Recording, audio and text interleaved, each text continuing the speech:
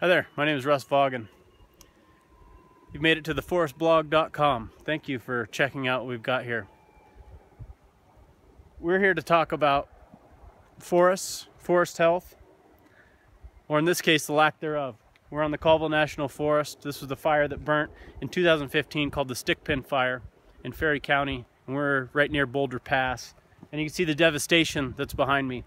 We're going to talk about why it's important to do what we're doing, to change the National Forest policy so we can manage our forests in areas that are appropriate, in ways that are appropriate, to thin out these forests, to build businesses that are designed to take the material that once removed leaves a healthy forest behind, creating products and jobs for people in rural America, and products like cross-laminated timber, 2x4s, 2x6, 2x8s, plywood, power, a number of other things that can come from these forests while still leaving a valuable, healthy forest behind.